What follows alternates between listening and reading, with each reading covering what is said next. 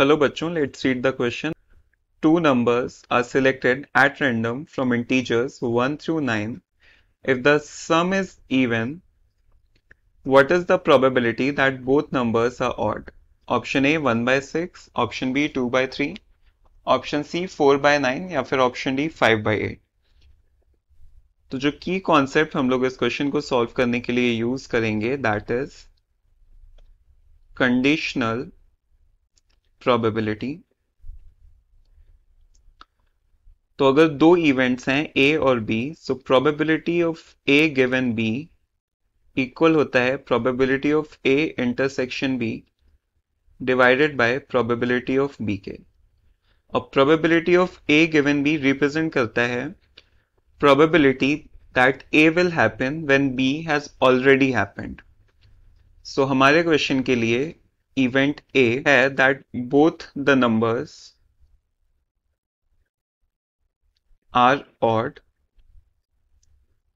और probability of B यानी कि जो already हो चुका है या फिर जो already known है that is sum is even. So event A का सैंपल स्पेस हो जाएगा वो सारे कॉम्बिनेशंस जहां पे दोनों ही नंबर्स ऑड हैं. So that is 1, 3, 1 and 5, 1 and 7, 1 and 9, 3 and 5, 3 and 7, 3 and 9, 5 and 7, 5 and 9 and 7 and 9. Event B का सैंपल स्पेस हो जाएगा वो सारे नंबर्स जिनका की सम इवन है. सो वो एलिमेंट्स हैं 1 and 3, 1 and 5, 1 and 7, 1 and 9, 2 and 4, 2 and 6, 2 and 8, 3 and 5, 3 and 7, 3 and 9,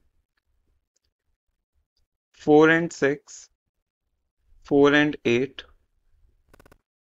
5 and 7, 5 and 9, 6 and 8, and 7 and 9.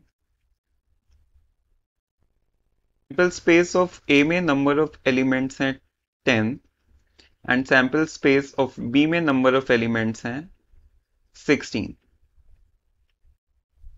अब हमको निकालना है A इंटरसेक्शन B का सैंपल स्पेस यानी कि ऐसे एलिमेंट्स जो कि A और B दोनों की ही सैंपल स्पेस में हैं. तो वो एलिमेंट्स हैं 1 and 3, 1 and 5, 1 and 7, 1 and 9, 3 and 5, 3 and 7,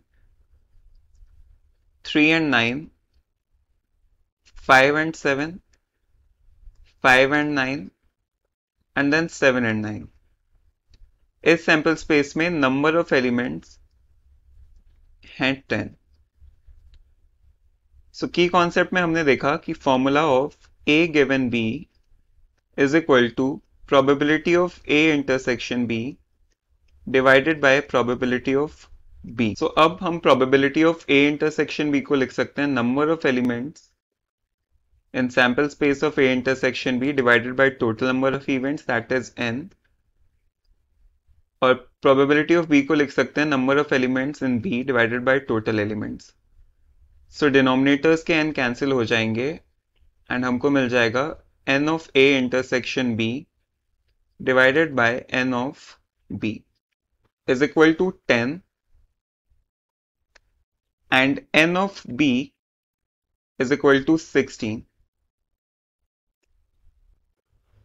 So n of A intersection B is 10 and n of B is 16.